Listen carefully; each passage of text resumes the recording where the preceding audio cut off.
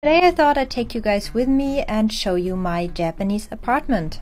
It costs 80,000 Japanese yen, which is around 660 US dollars, and it's about 30 square meters. What you just saw in the beginning was my genkan area, my entranceway.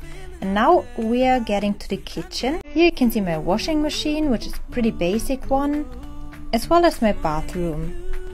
Again, not too exciting because, as I mentioned, it's an older building.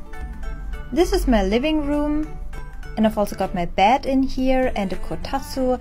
Here's my makeup area where I have all my beauty products and my makeup.